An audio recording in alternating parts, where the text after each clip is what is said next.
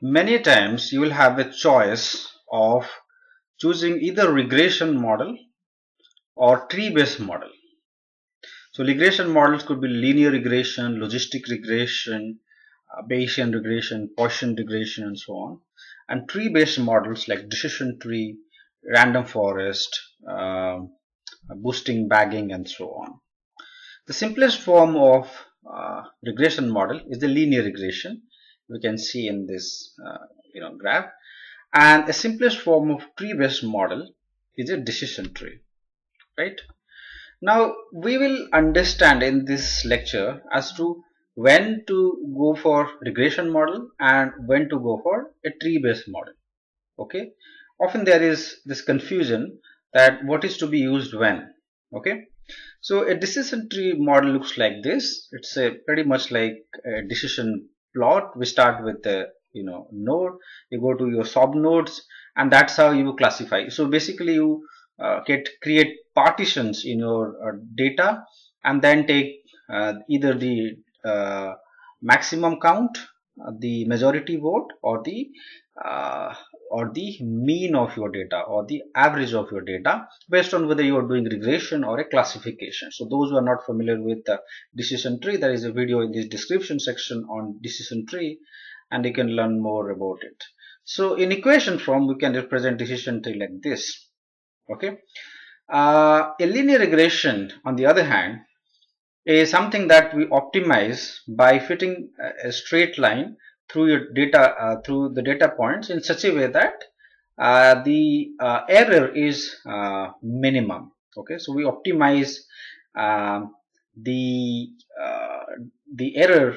We optimize in such a way that the sum of the square of error is the minimum, right? So that's nothing but your least square regression, and we represent that using this, right? It's a function of your beta parameters, and that's how you build a model or fit a model uh, to your data through regression lines. So what are the differences? Now we have represented mathematically and graphically. So what the differences are? So the question is, which one is better? So there is no correct answer to this. So the only answer, or the short answer to this question is, it depends. It depends on the situation that you are in. Okay, so if the situation is that the relationship between target variable or the response variable and the features or the predictor variables is very clear, okay, and very easy to understand, in such a scenario one should go in for the regression model. Okay, because it is somewhat easier to make regression model, and it makes more sense in those scenarios. But if the situation is slightly more complex, and there exists complex non-linear relationship, and the linear regression models may not be very suitable, in such a case one should go for decision tree or any other tree based model. So here it's regression when relationship is more or less clear. If relationship is not very clear and there seems to be some sort of a non-linear relationship, then it's good to go with tree-based models such as decision tree. So that's the thumb rule. However, one thing to keep in mind is that even when there is clear relationship, you can go ahead for decision tree. Even when there is non-linear relationship, you can use regression model with non-linear form of regression model. Okay, so there's nothing wrong in using, but one of the first thing that should come in your mind are these 2 points. Okay, and the way you actually choose one of these 2 options is by cross validations. So build both the model and see which one is giving you least error in the test data set. Okay, so that's the way you choose from one of these models. A few differences between tree and regression model, and there are of course pros and cons for using tree based model over regression model. Tree based models are easy to explain because as you have seen in the first slide, there's a graphical representation of how the data has been segregated, or there is a partition in your data. So it's easy to explain to people. It's easy to use in real world business because you can see how your variables are, how important are your variables. The one that are very important will appear at the top of the tree. So those are to be given more importance. So in real world business, where non-technical people will understand your model, decision tree is easier for them. It's easy to handle qualitative variable, so you don't have to create dummy variable and use them in the model. You instead can go ahead with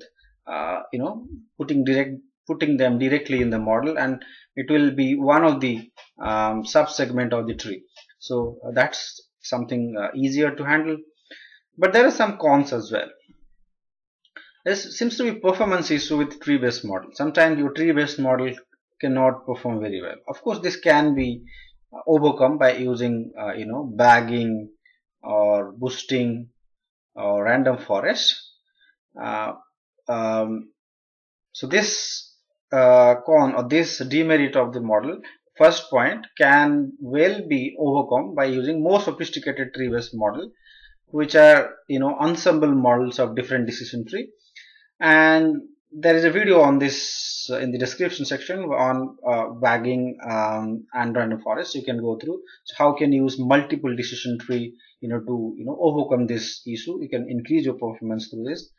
And the second demerit of this is non-robust, as in if you change the data, it's very sensitive.